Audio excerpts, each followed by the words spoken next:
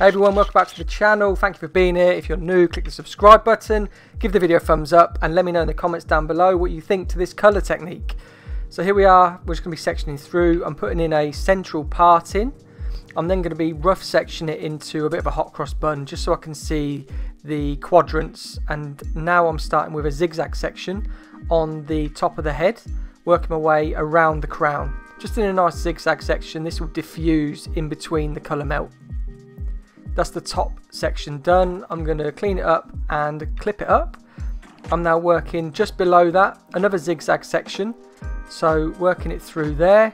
It's a smaller section through the front, and the back dips right down to near the nape, as you can see. Comes all the way back up and then comes round the front, and we're leaving like a little bit of like a money piece area around the front. There's the sectioning pattern. You can see the yellow, the black and the orange. I'm going to start colouring now. So I'm going to start with the orange. I'm just going to start on the regrowth section. I'm going to work all the way through. I'm going to be using foil to keep it separated and make sure that it doesn't bleed onto the rest of the hair.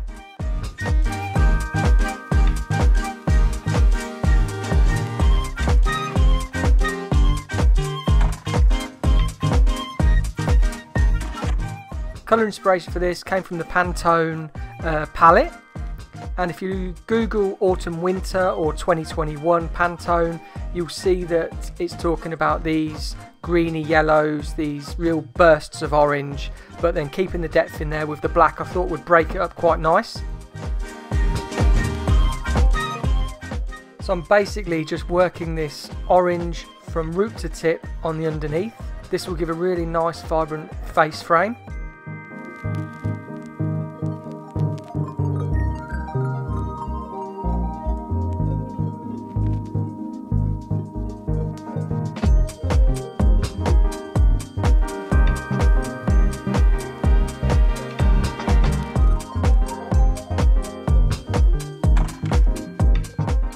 You can see the zigzag section there, a little bit clearer. The zigzag section is just used just to diffuse. So if you're looking at really melting colours together, zigzags and triangles are really good for diffusing colours. Again, we're just applying the orange on the root, and I'm going to pop the foil on just to keep it away from the neck. I do this on clients as well. In salon, I just like to keep my colours nice and neat. Dropping down each section, making sure we're getting 100% saturation as well.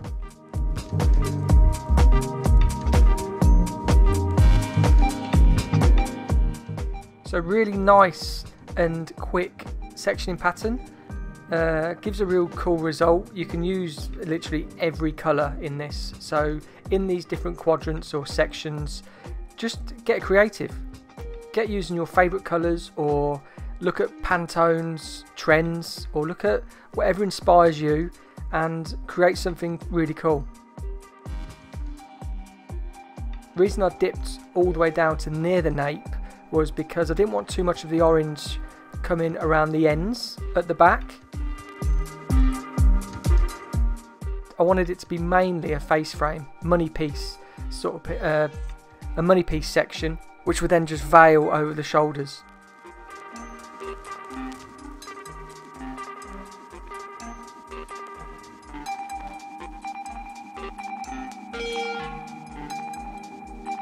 So what do you guys think? Was the sectioning pattern quite simple? Let me know in the comments down below. Let me know if you do something similar, and let me know if you're going to try this. I'd love to see your own colours.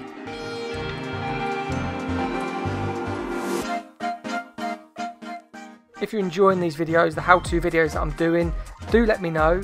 And if you subscribe, it helps me out so much, helps the channel grow, and liking the videos, sharing the videos. So yeah, it's great to have you on board.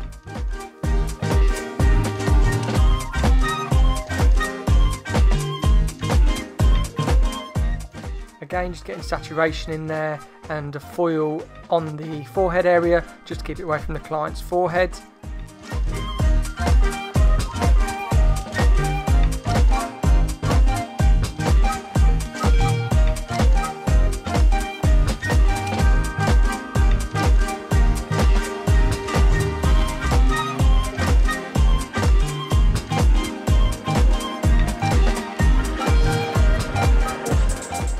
hardest thing about this colouring technique is probably keeping the zigzags separate, because they zigzag quite tight. Just turn your brush to the side and work it up into those little zigzag sections.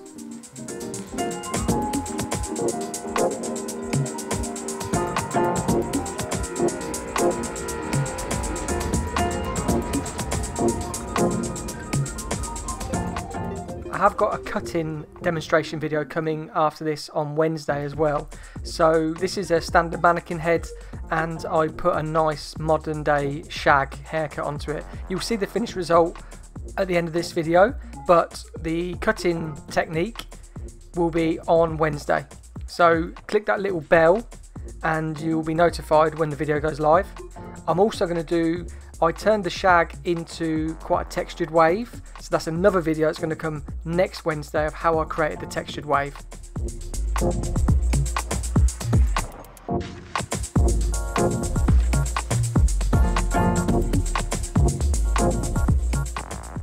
Just making sure I'm getting my saturation here before I move on to the next colour.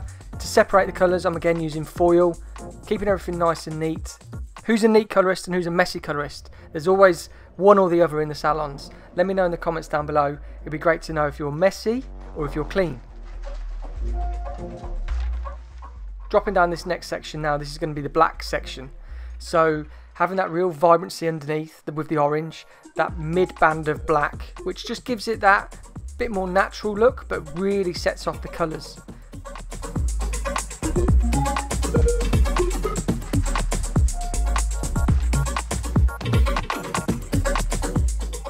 Again, probably the hardest thing here is the zigzags, so turning my brush to the side to make sure I get up into those little grooves and getting the saturation in there to make sure we get full coverage.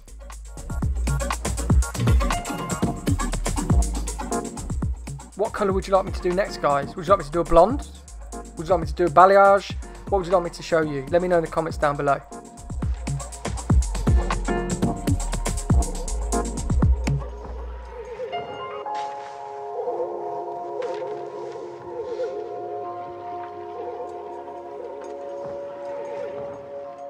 So working in those little zigzag sections you can see there, turning my brush to the side, making sure we get in the little grooves.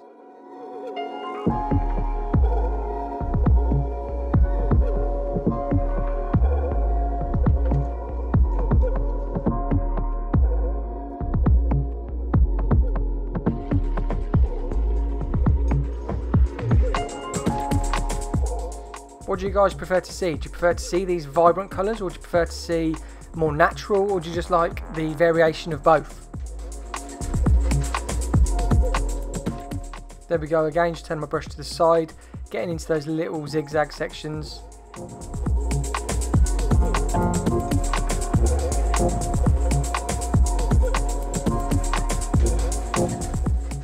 And like I said, this sectioning pattern works literally for everything. So putting in these zigzags will just diffuse the colours in between. If you want to do reds or coppers or blondes, you can even foil with this technique as well. So putting in the zigzag sections and then foiling in between, separating the colours, it works really well.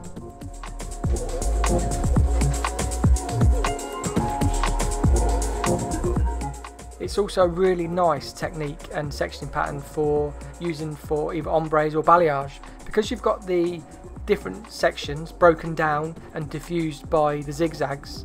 You'll get a real soft blend. So one of the things I like to do is use the middle section and leave natural, because then that'll be used as depth, and then with the sections on the top and underneath, that's where you really want to put in your highlighters, your freehand bleaches, and that will give you the either the money piece or give you the balayage or ombre finish.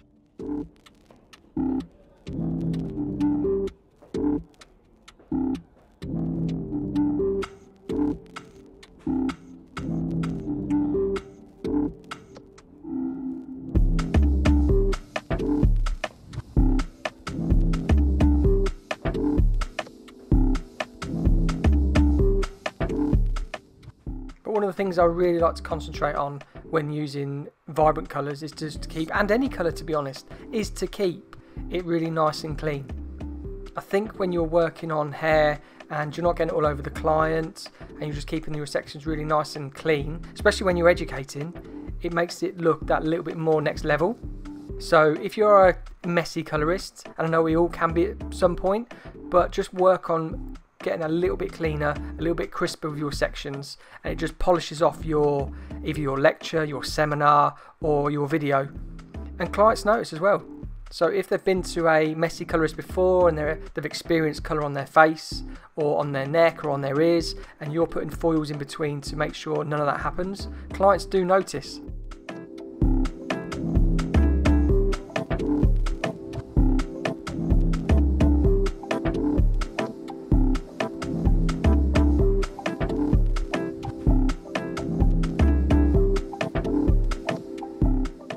So again, just making sure saturation is there. Saturation is key at the end of the day, and because we're working on a nice blonde, we're going to get the vibrancy, but we also want to get the deposit of colour. So that's why saturation is key when it comes to using intensities and all types of colours.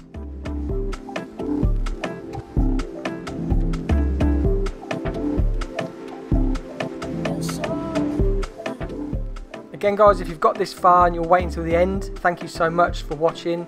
Click the subscribe button if you are not already subscribed. Put a comment down below, let me know what you're thinking while I'm doing this.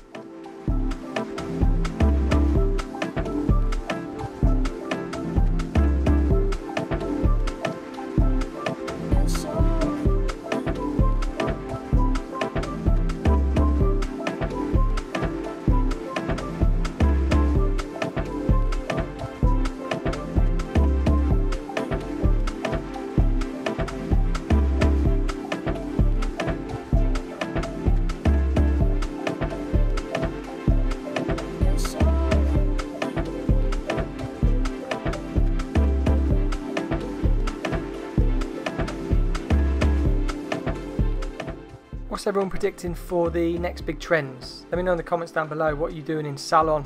Who's looking forward to getting back into the salon? I can't actually wait. I hope we go back on the 3rd of December. And if you're listening to this and watching this in the future, we're currently on lockdown in the UK, and this is why I'm doing these sorts of colours. I'm getting creative. I'm doing stuff in my studio at my salon that I don't necessarily get to do all the time. So I'm just spending a bit of time getting creative and doing just some bits I've always wanted to do.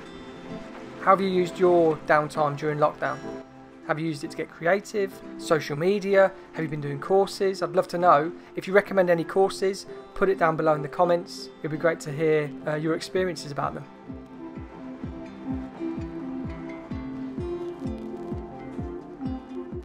Again, this is the last section of the black. Just being nice and neat around those zigzag sections because the top is going to be yellow, so making sure we're not getting any black on there. Keep it nice and neat, get the saturation in there, and then we'll move over to the yellow.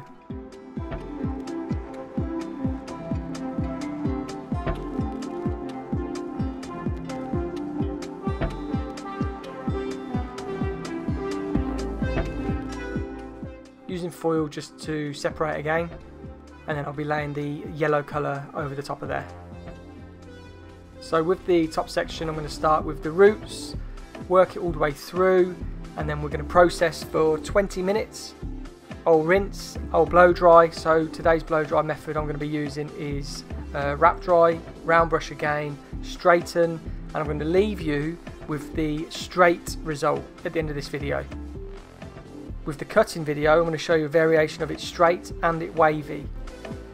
And then I'm going to release a video of how I made the waves and how I made the texture within the hair.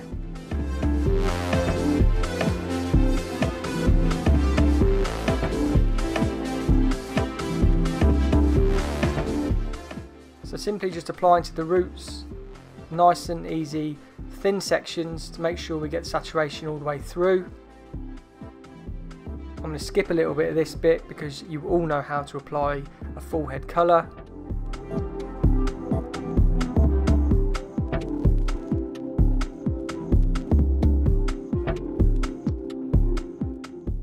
Thank you all for watching, it is much appreciated. And like I said, please subscribe if you aren't already, like the video because it makes the video go further. Comments, I'd love to hear what you think about the video and all the things I've been asking throughout. There's the yellow done, there's the sections done. process for 20 minutes, and now we're wrap drying. Here's the round brush I'm using just for mid-lengths and ends, just to smooth through. What do you think of the colour, guys? Straightening, the one hand straightening technique. Use the comb in the same hand as the straighteners, use the thumb to keep separate and straighten through. And there is the finished result. Thank you for being here. We'll see you on the next video.